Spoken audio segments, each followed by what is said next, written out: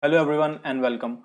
So today we're going to create this weather web application which will show us the weather information of the city name which we type here and hit the search button.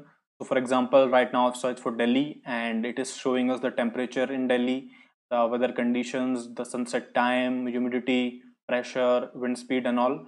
And the best part is the icon here changes according to the weather condition in the city. For example, now there's haze in Delhi, so it's showing us the icon of haze.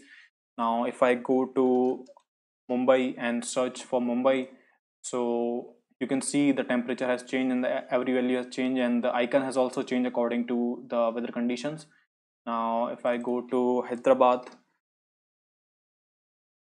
and so you can see the icon changes like according to the weather conditions.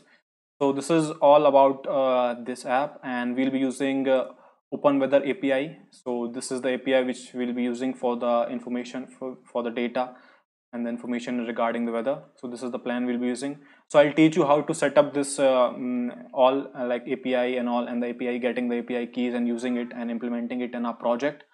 So I'll be teaching it, and this is the kind of data which we'll be receiving from the API, and this will be in the form of array of objects, and it's a little messed up and we'll use it in our application. So I'll teach you how to destructure the array and objects and how to destructure and use it in our app.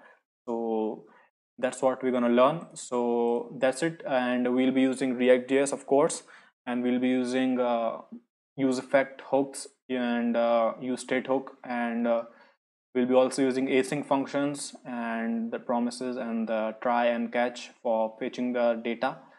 So this is a very exciting project because we'll be learning about APIs, how to use APIs in a project, how to implement it, and how to get data from API, how to fetch the data, and how to put your specific keyword in the API endpoint of the API, and how to get that data.